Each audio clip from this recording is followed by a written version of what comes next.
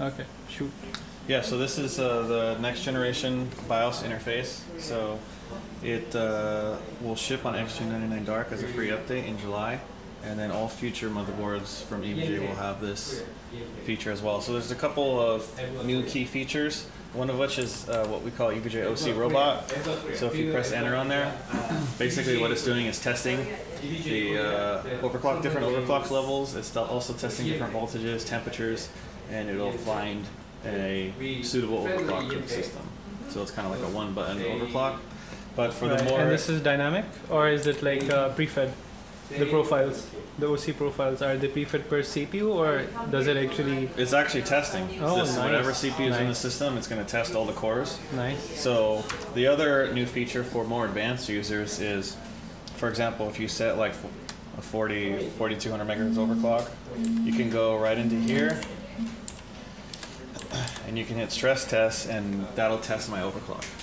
So it has a built-in stress test directly into the BIOS. You don't have to reboot. You don't have to go into Windows, obviously.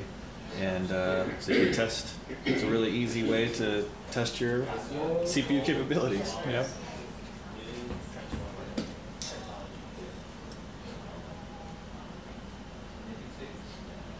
And so this mode will just continue to run until... So it has overclocked the 7980XC at a 4.2 gigahertz. Well, this one I told it to test it at 4.2 gigahertz. So I set 4.2 gigahertz. So if you use the one button OC, how much does it take the 7980XC? It'll find. I haven't run it through on this CPU, but probably around 4 to 4.2 gigahertz. You know, I mean, it's going to find a more conservative, safe overclock level as opposed to like really trying to max it out. And that's where this comes into play, is the CPU stress test. It has a similar load to like a Prime 95 test. It'll test every single core. So this is 7980XE. 18 cores, it'll test them all.